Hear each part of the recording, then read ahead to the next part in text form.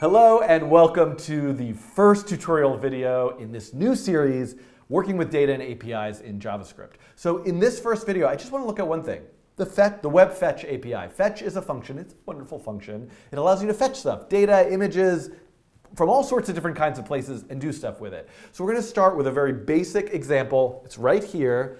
It fetches a rainbow image, a local file, a JPEG file, and displays it on the web page itself. That's going to build, that's the foundation on top of which we will build other examples that are grabbing a spreadsheet of data and graphing it, or reaching out to some like weather service and getting the temperature based on the latitude and longitude, all sorts of possibilities. We're going to start just by looking at fetch. The best place for you to learn all of the details with everything you could ever possibly want to know about the Fetch web API is on the Mozilla Developer Network site. So that's where I tend to look up documentation stuff for JavaScript stuff I want to do in the browser. I'm going to show you a small slice of what's possible with Fetch and kind of build on that as we go video to video. There's this idea in web programming of making a request, an HTTP request, a hypertext transfer protocol request. I could make a GET request. Will you please could I please get some information? I could make a POST request. Could I please send some information to you? And we're going to do both of those kinds of requests, and Fetch can actually both retrieve and send. But in this example, I just want to look at a simple GET request with Fetch. Let me outline these steps for you. So our program is going to do, the first thing it's going to do is going to call the fetch function, and it's going to give it a single argument, which is the path to the resource. And in this case, it's going to be a file, and that file is just going to be a local file called rainbow.jpg. The next thing we need to do is deal with the response. So when we call fetch, a response comes back, presumably with the data we're looking for somewhere in there. I mean, it could be an error, or other things could come back as part of that response, but I'm just going to write down response. Now, this involves this idea of a promise. And the fetch function is a function that happens asynchronously, meaning we call fetch, but some time passes because it takes some time to retrieve that data. So how we get the response as part of a promise is a detail that I'm going to have to look at specifically when we get into the code. And I will also include in this video's description some links to further details about how to work with JavaScript promises, some other videos that I've made that might fill in some of the gaps here. The response is actually a stream of data. So we get the response, but we need a whole other step because we need to read that data, we need to sort of complete that data and store it in a format that we can work with. And the kinds of formats we might have is oh, it's text data, or it's a blob, maybe it's image data would come in as a blob. There's all sorts of, there's array buffer, and a really, really important one is JSON. So JSON stands for JavaScript Object Notation, and this is going to be a format for storing data that we're going to see again and again and again. But in this case, we want to get it as a blob. So I think we could call this third step complete data stream. And when I say complete data stream, I really mean complete and grab the data that's in the body of the response. So there's this concept of the response body, which is pretty important, which is where the data actually is. But it should be noted that there's lots of other metadata about the network communication that's in the response as well that you could look at if in certain circumstances. So once we've done that, we've completed the data stream, we've got the image blob, and then we can just, this is really the steps for using fetch, but in this particular scenario, I want to make an image element. Make an IMG HTML DOM element, make an image element with that data. Okay? So these are the steps of this example, and I think we can just go code this now. So what I'm beginning with is just some boilerplate HTML. Basic HTML file with nothing in it. And so let's add some stuff to it. So first, let me add an image element to the body. And I'm going to leave the source of the image element blank. But I'm going to give it an ID, and I'm going to call that rainbow. The next thing I want to do is just add a script tag so I can put some JavaScript with presumably that fetch function. Now, ultimately, I might want to put my JavaScript code in a separate file. I might want to have a whole build system for my project, but we're just working with the basic ideas here, so I'm going to just do everything in one file, one HTML file that has the HTML stuff and the JavaScript stuff in a script tag. And I'm going to say fetch, and I'm going to fetch rainbow.jpg. I'm going to put that in the code, and I'm also going to add console.log about to fetch a rainbow, because why not? So I'm using something called live server. It's a node package to host this particular HTML page on my computer. So every time that I hit save, it updates in the browser, and you can see that now I have that console log there. Now I said earlier that the fetch function returns a promise, and a promise is a way in JavaScript to handle an asynchronous event. It gets resolved when the event is over, when the data is retrieved. And I will refer you to some other videos that go on my channel that go into promises in more depth. But the quick explanation here is that you can use the method then. So the method then is a place where I can handle this response. So right now what you're seeing is I type the method then, I put an argument response. I use the JavaScript function arrow syntax to then do something with that response. And what I want to do with that response, honestly, is convert it to a blob. But before I do that, let me just say console.log response, just so I can see it. So it helps to spell things correctly. Response, and we can see there's that response. And you can see all the metadata associated with the response is here in the JavaScript console. And what I actually want to do is say return response.blob, because I want to, this is what we talked about before, I want to convert the response into an image blob. That triggers another promise. So when I have another promise, I can chain them by saying dot then again, and now the response, if we look at that response, console.log response, now I have the response to the next promise, and we can see that is also not defined because I cannot spell to save my life.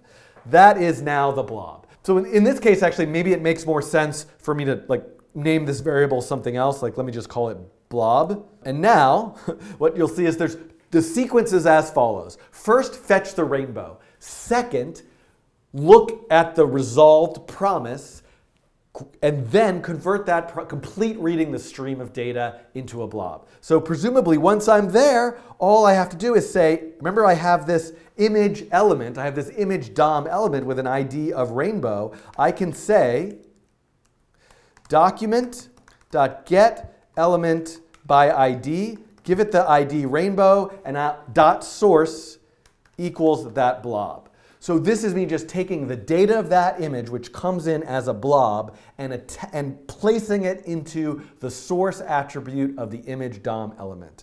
And you can see that doesn't work because the blob, the data blob, isn't in the format that the image DOM element expects. Luckily for us, there happens to be a function called createObjectURL that takes a blob object and turns it into the format that an image DOM element would expect. You can look up more about this function also on the MDN JavaScript docs, but all I need to do here is say url.createObjectURL, pass in the blob.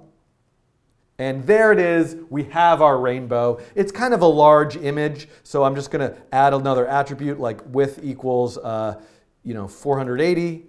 So it sort of makes the image smaller. And there we go. Oh, we have a beautiful rainbow. So this really wraps up this particular tutorial. We've got the whole thing. We now know how to call fetch, how to read the response when the promise resolves, how to turn the data of that response into an image blob and add it into an image ELT. But here's the thing. There's a couple other things that I've missed that would be nice to include in this video. Number one is I've done nothing to handle errors. So what if something goes wrong? I should handle an error, or at least log the error to the console so I can see that something went wrong. Number two is I want to introduce the JavaScript keywords async and await. And these are new features of the JavaScript language that allow us to handle promises in a slightly more readable and elegant way. So I'm going to show you, I'm going to rewrite this particular example using async and await instead of the .then method. And I will also refer you to some other videos I've made that go into these keywords with a bit more depth. Let's first add some error handling. One of the nice things about working with chaining promises that we have fetch, then this, then this, then this, is an error can happen anywhere throughout there, and I don't have to handle each error in a specific way with each part of that sequence. I can just put at the very end, dot catch. So like dot then, which handles the resolution of the promise, dot catch handles stuff that goes wrong, when stuff goes wrong during that promise. So I can write catch, I can give an argument error, and I can just say something like console dot error, error. So this is a bit more long-winded than it needs to be. There are ways of condensing this, but in a moment I'm going to do that all with just async and await, so I'm not going to worry about it too much. I'm going to make an error happen just so we can see it. To be sure that this is really happening though, let me put another console log here, like this will be my own message, just error exclamation point. And then what I'll do is let me misspell the name of the ID of the DOM element. I will write rainbow with 2 O's. And then now if I go back to the browser, you're going to see, my message error printed out. And also you can see the actual error messages there. So this is a really nice way of handling errors. One more thing, let's look at how I can condense the code and make it a bit more readable using async and await. The way this works is if I'm going to use this new keyword await, I can only use the keyword await in the context of an async function. Async is a keyword that specifies this function is going to happen asynchronously. So essentially what I want to do is write a new function. I'm going to call it async. I'm going to call it catch rainbow. Oh, and I've got to declare it as a function. So I could use the keyword function or the arrow syntax. I'm kind of using them interchangeably here. But I'm going to make an async function called catch rainbow. Now, when I call fetch, instead of having to use .then, I can still say fetch rainbow.jpg. I can set the result of the fetch function to a variable called response. So this is like the dream of how I like to write code. I just want to say the response equals the result of the fetch function. But this is where the await keyword comes in. Because fetch is an asynchronous function, I have to add await. So this is really just syntactic sugar. It's the same exact thing that I was doing with .then, but because I'm in an async function, I'm allowed to write the code in a single line by saying await the result of fetch and store that result in this variable called response.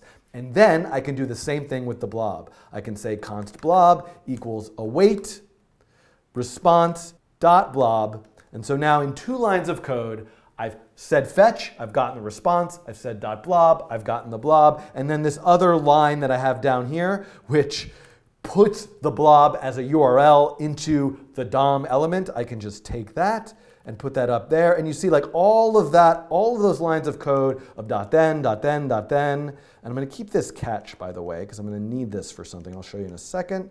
All of this gets to go away. Now, look at that. It's just 3 lines of code. And all I have to do now is say catch rainbow. Just call that function. So I put all the stuff that's asynchronous inside a function that's async, and then just call that function.